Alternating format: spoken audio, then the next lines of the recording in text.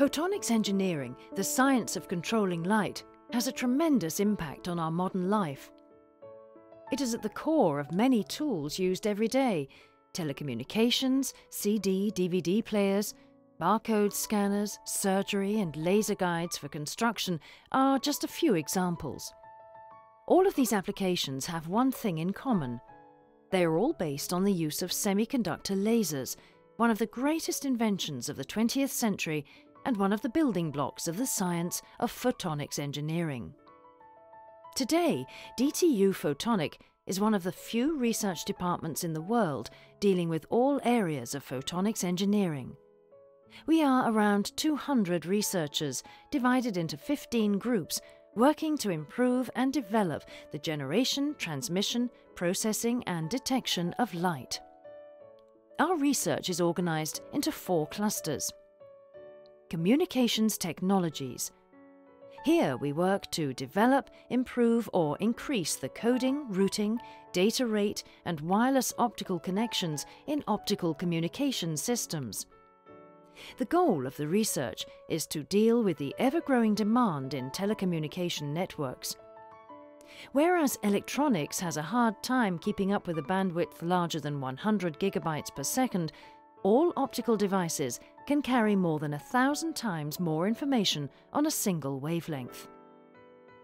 In the dynamic photonics cluster, researchers work on non-linear effects in fiber optics and devices, ultra-fast laser pulses, and light in the terahertz and infrared part of the spectrum.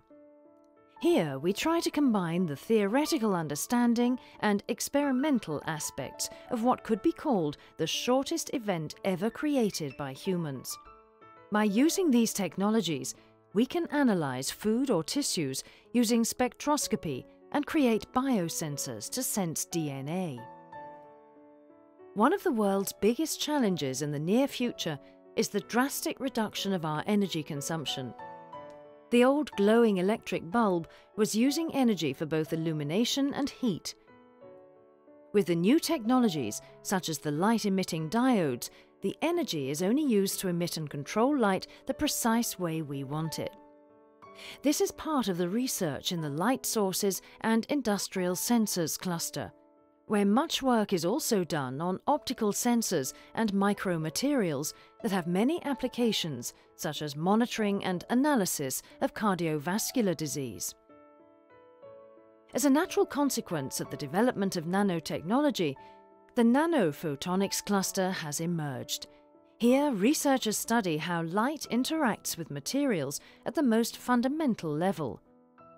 An understanding that paves the way to light flowing as slowly as syrup on nanometer crystals, or developing the future's supercomputers based on quantum computing with light. DTU Fotonik, we make the future a little brighter. If you want to know more about DTU Fotonik, please feel welcome to contact us.